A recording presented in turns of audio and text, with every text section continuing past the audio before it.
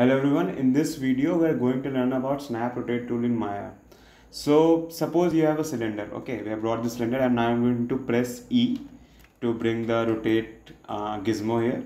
So now if I want to rotate this cylinder by 90 degrees, what I will do is one way is I could just eyeball it and rotate this like this to approximately 90 degrees, but it won't be that accurate. So the another way could be is I could simply go right here and type 90. Okay. But there's a huge problem. Suppose you're working on a complex object and you want to work faster. You have a deadline coming and you want to work faster.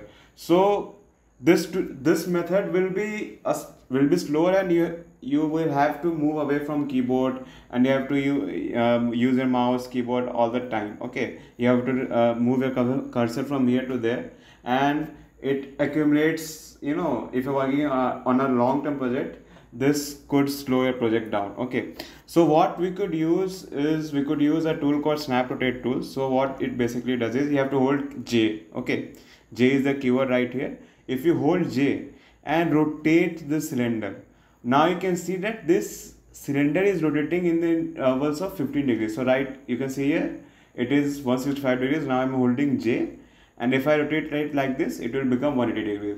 So basically what is happening here is I'm holding J and I'm rotating the cylinder by 15 degrees. Okay, so this is how you can use snap rotate tool in Maya, and you can use in different modes. Like you can rotate this vertex using this setting only by J, holding J, and it will rotate in 15 degrees.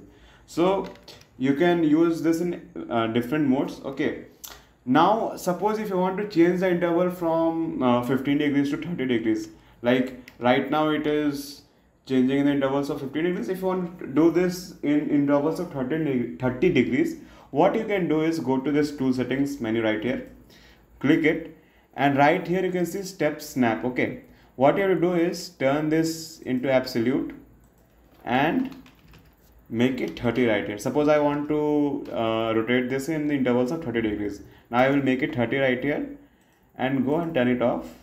And now what you can do now, if you rotate this cylinder holding J, you can see that it is rotating in terms of 180 degrees. Okay, it is rotating in terms of 180 degrees. So this is how you can use this snap rotate tool in Maya. And you have an assignment right here, like play with these settings of relative, absolute, and see how things change. Okay, so yeah, that's it for this video, and I hope this video will help in making your processes faster. So yeah, thank you and have a nice day.